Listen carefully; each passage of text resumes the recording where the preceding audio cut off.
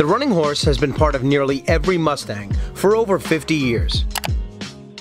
On the 1999 to 2004 Mustangs, often called the new edge cars, the GT and V6 featured the familiar pony in a chrome corral with a honeycomb grille reminiscent of the 1965 Mustangs.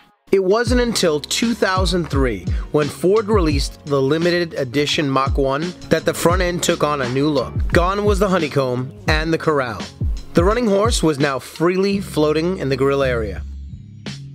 My 1999 Mustang GT currently has a completely stock front end, and I will be installing the Mach I grille. The tools you need for this are a Phillips head screwdriver, a 7mm socket and ratchet or combination wrench, a drill, and a few drill bits. The first thing that you must do is pop the hood. At the upper part of the grille, there are 6 retaining clips. These are 2-part clips with a Phillips head screw going into a washer-like clip. Remove the screws and pull out the clips. To make the job easier, I will remove the headlights. This helps to access the 4 7mm headed bolts that retain the OEM honeycomb grille to the bumper cover. I also chose to remove the radiator cover to access all of the bolts and clean underneath.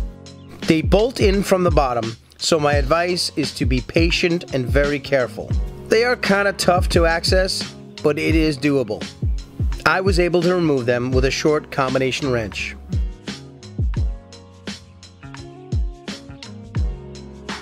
The grille is now able to be removed. Take this opportunity to clean and even wax underneath. You probably won't get another chance to do this. Now it's time to examine the OEM grille frame. Remember that this will no longer be hidden, so if yours is dirty, clean it. If it is faded, take it out, give it a fresh coat of black paint. Let's install the running horse. I put some blue painter's tape and marked exactly where the tab would be, so I have an idea of where I need to drill. Work slowly here. You can always cut more of the frame away, but if you cut too much, you're not going to be able to put it back. So measure twice, drill once. Now it's time to install the bottom lip. Looking at the bottom lip, you can see there are 2 locating tabs that slide around the bumper cover from the back. Install the lip onto the stock bumper cover until it is fully engaged and it covers the mounting holes from the OEM grille. Then install 2 of the retaining clips that you removed at the top of the lip where it connects to your bumper cover. Finally, we can install the running horse. The tab at the back of the pony clicks into the hole into the retaining frame that you made earlier. Then use 2 screws to retain the pony to the OEM grille frame. Now it's time to replace the headlights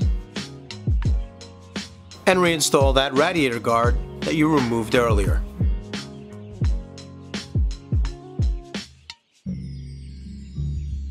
Give it all a once over before closing the hood. You're all done. Enjoy the new look that your pony has now. If you have any questions or comments, please leave them in the section down below, and I'll do my very best to answer them. Thank you very much for watching.